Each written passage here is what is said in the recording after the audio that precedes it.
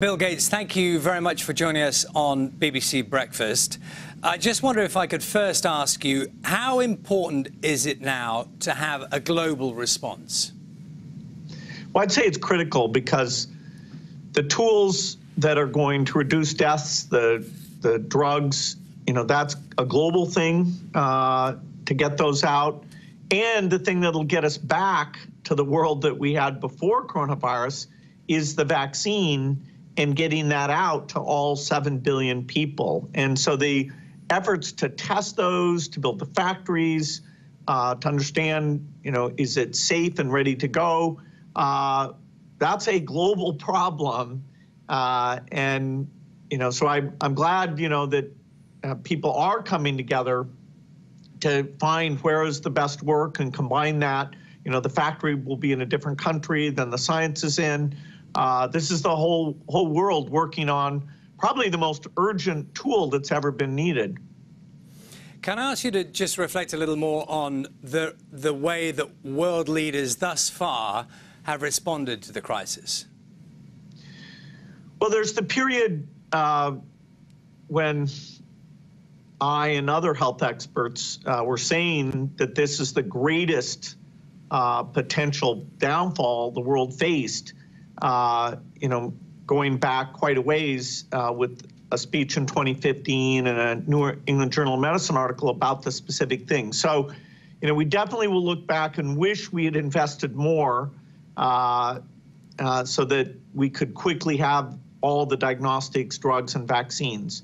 We underinvested, which was my goal, was to get that to happen. We did do CEPI, which helped with some of the vaccine platforms, but not even 5% what we could have done. Then there's the period where the virus shows up in those first few months. What were the tests prepared? Did countries think through getting their ICU and ventilator capacity up? There'll be time for those postmortems.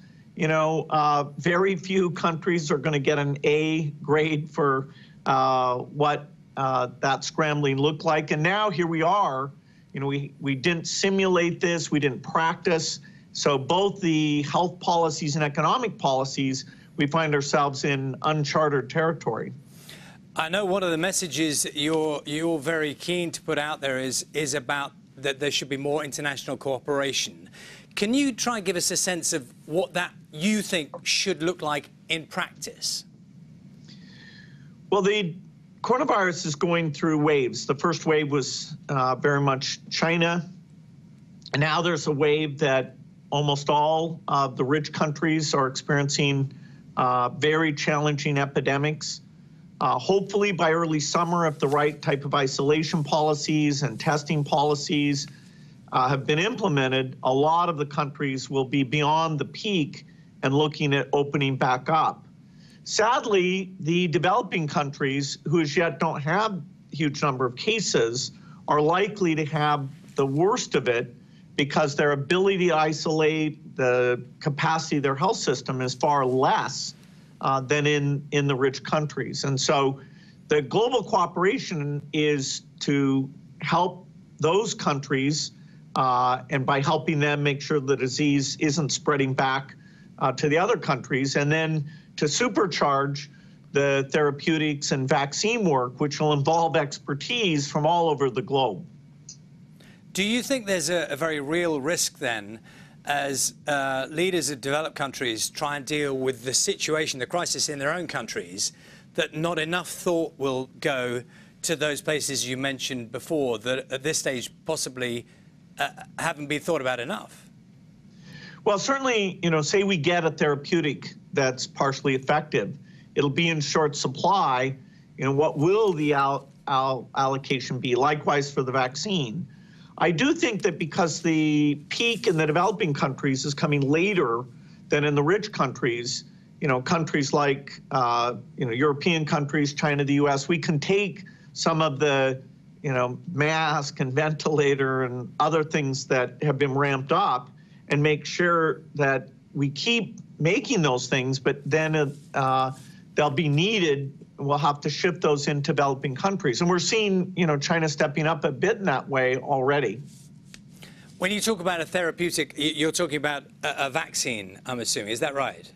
No, I use therapeutic for treating somebody who's ill. So that would be like, you know, maybe, although the evidence is very, very weak, hydroxychloroquine, remdesivir. There's antivirals, antibodies, all sorts of things.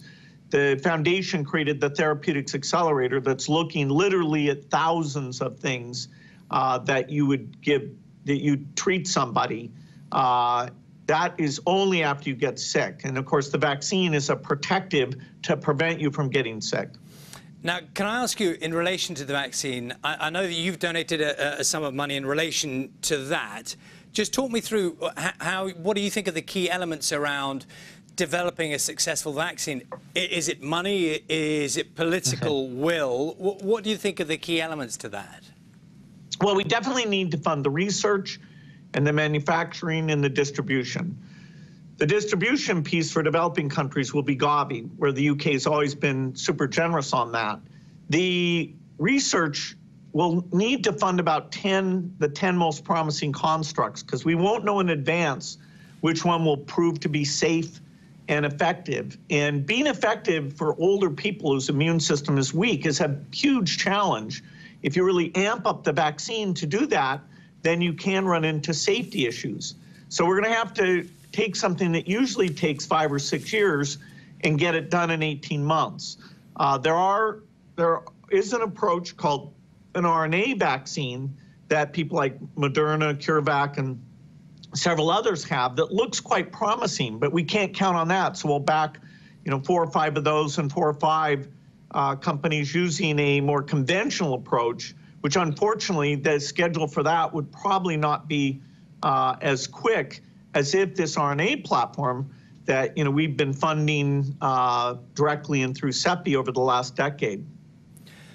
You'll be aware a lot of people in the UK are asking what is a very simple and straightforward question, which is, when will there be a vaccine? How do you see that?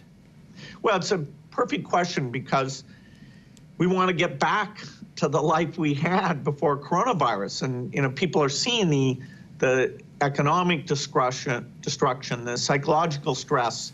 This is such an unprecedented, very tough thing to deal with. The people like myself and Tony Fauci are saying 18 months. If everything went perfectly, we could do slightly better than that. But there will be a trade-off. We'll have less safety testing than we typically would have. And so governments will have to decide, do they indemnify the companies and really say, let's go out with this when we just don't have the time to do what we normally do. So 18 months is about what we'd expect. We're doing everything we can. We'll write checks for those factories faster than governments can, and they'll come along. It definitely shouldn't be money limited. It should be, all the best constructs, full speed ahead, science limited. As I understand it then from what you're saying is that it may be that there needs to be some compromise in some of the safety measures that would normally be expected to create a vaccine, because time is so crucial. Well, of course, if you want to wait and see if a side effect shows up 2 years later, that takes 2 years. So whenever you're acting quickly, like during the HIV crisis, they created a quick way of getting drug approval. There is a trade-off there. In that case, it worked super, super well.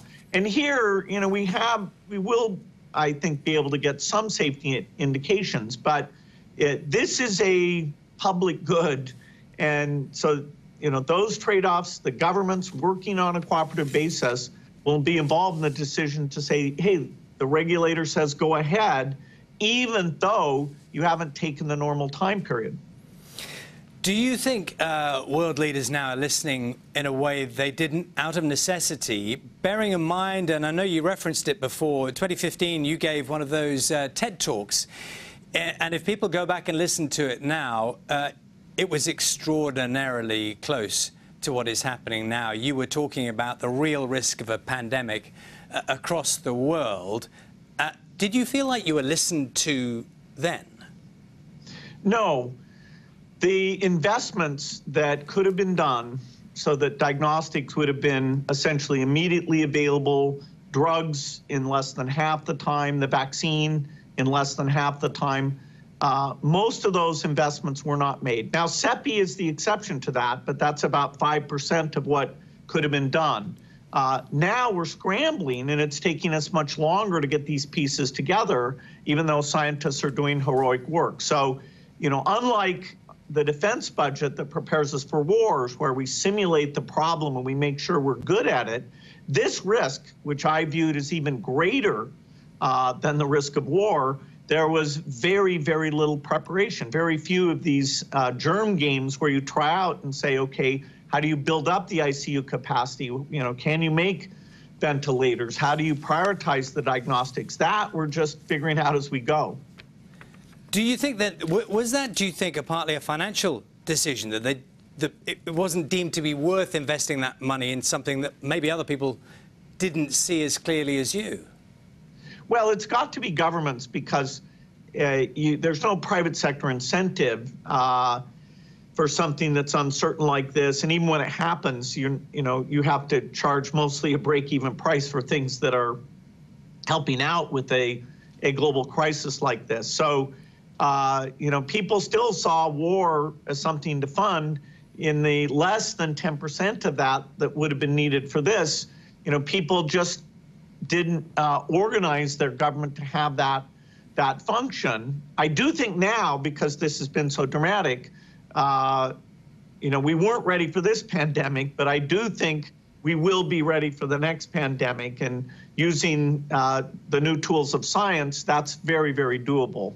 Well, that really was my next question. I mean, given what you said in 2015, and you were very clear, people didn't listen.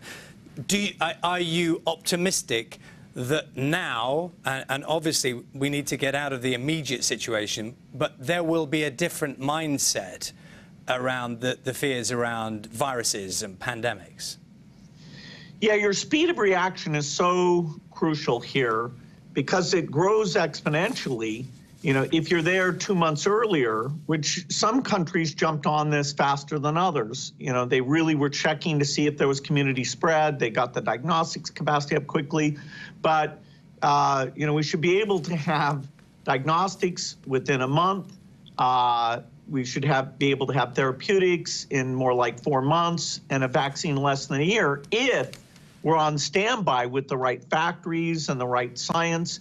And we should have rehearsed how we deal with all these shortages, with working together. So a really good system for seeing this early and making sure we jump on it before the curve gets to a meaningful part of the population, that is achievable. I know you reflected for a moment on this earlier on in the interview, and it is inevitable that here in the UK we ask our politicians questions about the way they've reacted, and to a degree it's inevitable that that thought process will be something that happens in the future that we look back on.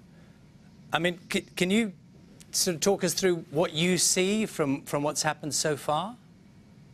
Well, a big missing piece is that funding the research for these type of vaccines. Actually our foundation is the biggest funder of vaccines for infectious disease.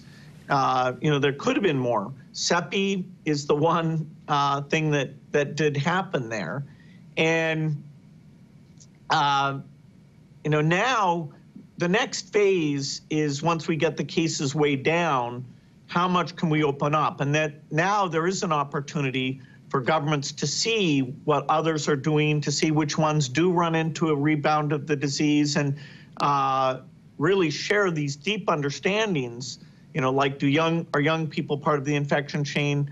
So I do think we will deal with this opening up phase in a more collaborative, data-driven way than the first scramble, where sadly, many governments were slow to react.